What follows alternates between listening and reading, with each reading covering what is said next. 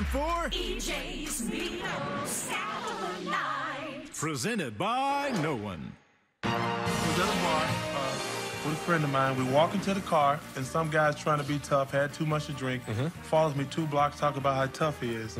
So you ignore him, but he's getting closer. Before I know it, he's right behind me, and he challenges me to a fight. And I said, listen, I can't fight you. He says, I'm gonna see how tough you are. And he walks up to me, puts his fist up, and I hit him.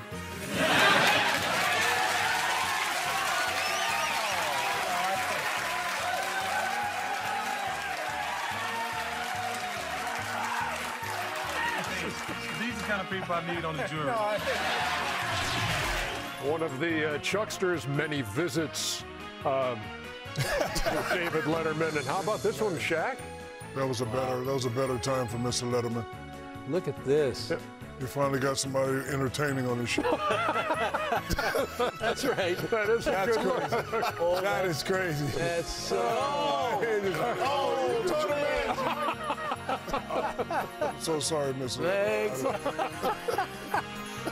Wow. And what an honor it is for us here on Inside to have David Letterman joining us here inside I came from my suit coat is what I'm doing here. What did you say when you saw that old clip of you and the Chuckster? Well, he looks dangerous. He looks like trouble up and down, and I just looked like the youth minister at the church. I think it was the mustache Chuck had then. Oh my God, that was scary. Something about your countenance was frightening. But I didn't know this was Studio J. Yes. Yeah, this Whoa. Named after Ernie. No, it's not. Johnson. No.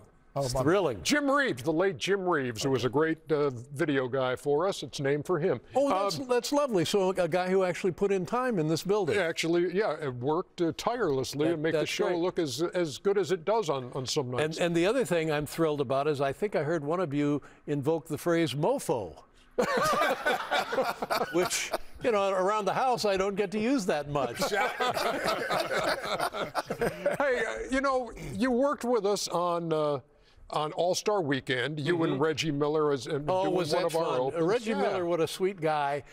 It was a real thrill for me. And the production crew that I worked with, or worked with me, or vice versa, they did all the work. They were tremendous. Yes. And everybody here, when I was at CBS, everybody it was like a minimum security prison.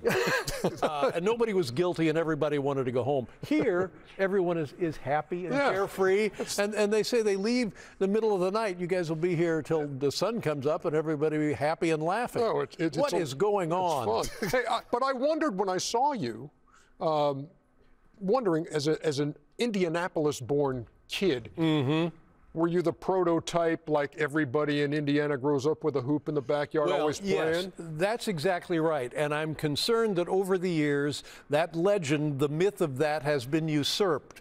And I'm pointing the finger at my good friends, the Indiana Pacers, who, by the way, Chuck has now picked to go all the way this year. And he's thinking of Golden State? Is that Dan, you can ask the question. No, Ernie, excuse me. Yes.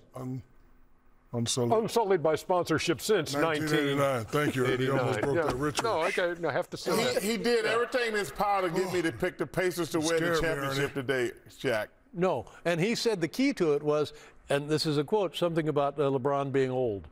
I only said it because he is. Yeah, but it looks like it's going to be the Pacers' year, and I couldn't be happier. But every city he goes to, he says that's the team is going to win, and then he leaves the city. No, I don't believe that. Oh, yes, I believe it. He was being quite honest with me. Mr. Letterman, so is this what retirement is like for you?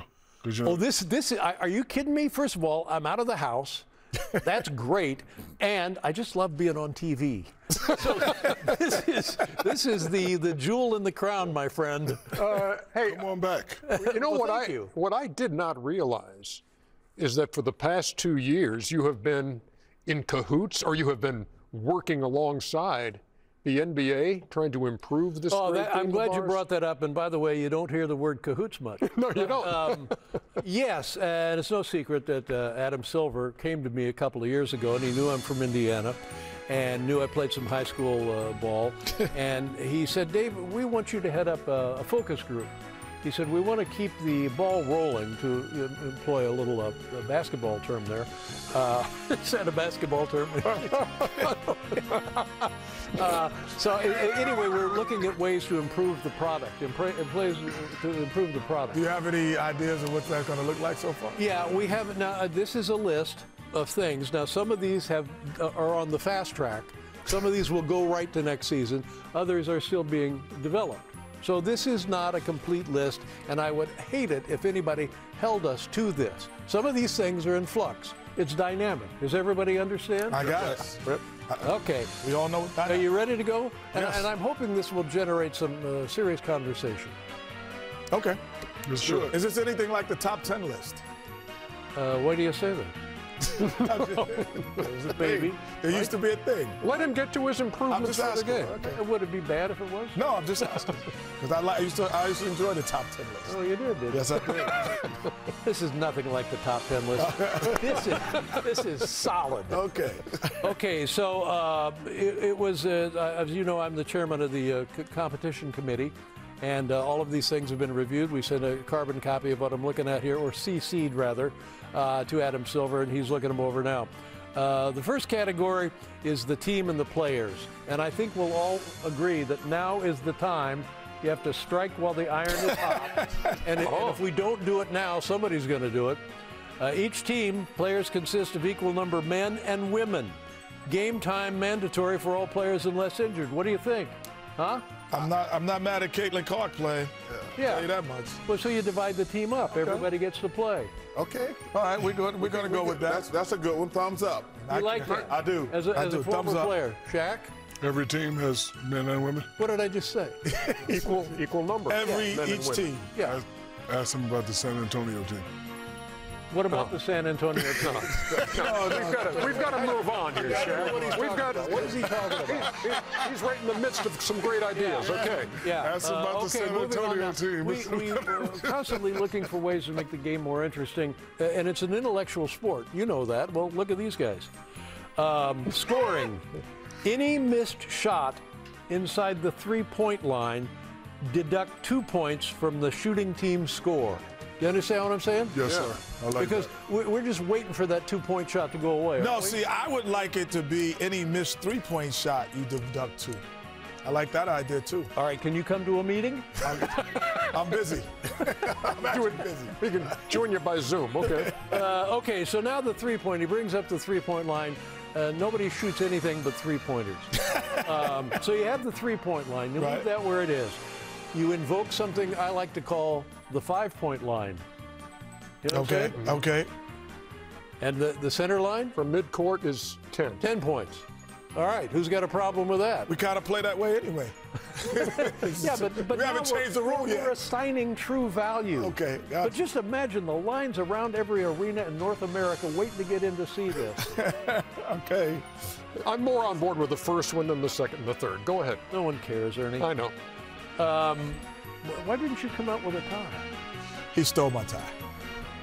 Earlier. Mofo. That mofo did steal my tie, man. Say that. That mofo stole it. All right. Now here's something that Adam Silver asked us to spend quite a lot of time on. Fouls. Fouls. Listen to me. Player committing a foul is benched, depending on foul, for 2, 3, or 5 minutes. Team plays shorthanded for the duration. That's like hockey. It's exactly like hockey. Yeah.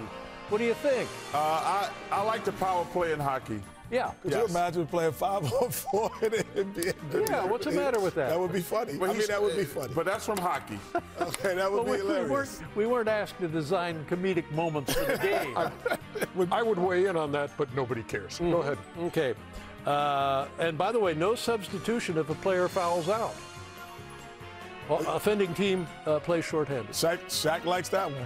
No foul out rule. Hacker Shaq. No, you do foul out. Oh, you do foul. And then you're not replaced. Oh, you're not replaced. Oh, that is even funnier. It's even more comedic.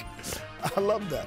I love Trying to that. take this seriously. Okay, now let's get to the court. I recently attended a game in Indianapolis to see the Spurs and the Pacers, and I was lucky enough to sit under one basket, and it was great for 2 quarters. For the other 2 quarters, it wasn't that great. So this is what they've come up with. The team on offense, this is the way we used to play in high school. Court ball, playground ball. Team on offense retains possession until they don't score. Play resumes at opposite end. You know what I'm talking about? Yeah. Make it take Make it take it. That's right. Make it take it. That's what we do. That make you play defense. Yeah. Yes. That make you play You know what they defense. should implement that in the All-Star game? Yeah. Are they still going to have the All-Star game? Did you hear anything about that? I wouldn't be surprised if you're consulted about how to improve it. And by the way, here's the new court. Adam Silver says we need to sell more courtside tickets. So here's the solution. You play the first quarter up there, then you rotate it clockwise. Second quarter goes there. But look at the increase. Look at the number of fans who get the courtside seats. Did you do that freehand? Is that your art? That's all computer stuff. Oh. Yeah. Who's rendition? Yeah, it's pretty good. What do you think? So what's Adam Silver's reaction been? Oh, he loves it. He's all in. And then finally, or no, we're not there yet. Ooh, wishful thinking. This one is, they said, well, what can we do at the rim? The rim. So here we go. First quarter stays at 10 feet, you get 2 points. Second quarter goes to 11 feet, you get 3 points. Third quarter goes to 12 feet, you get 4 points. Fourth quarter, 13 feet, you get 5 points. What do you There's think? an awful lot of math in this system. I think you'll get accustomed to it. Somebody hits a half-court shot in the fourth quarter. Yeah. On a 13-foot. That'll be 14 points for one shot. But you see, the way I look at it, we are making money. We are printing our own money with this, and salaries are not going away, gentlemen. They definitely hope they're definitely not going away. See, so he's all in. Yeah. All right, and now finally, let me know when the Uber's here. This is for the kids. So we all know you get the kids. You don't. Thank you, Kenny. Fourth quarter, all foul shots attempted by the team mascot. I go with Rocky winning that one in Denver. There you go. What do you think, guys? And by the way, you're welcome. I agree. Thank you. Everything you said, I agree. There you go. This is exactly what I'm talking about. That's for the kids. Yeah. Definitely for the kids. My kids would enjoy that. So I'd be happy to help cover the finals. We'll be in the West, the Western Conference Finals this year, so you have an open invitation. By the way, you know one of our traditions here on the show is when Chuck makes a guarantee. I heard about this. Yeah. This is so exciting. We like to.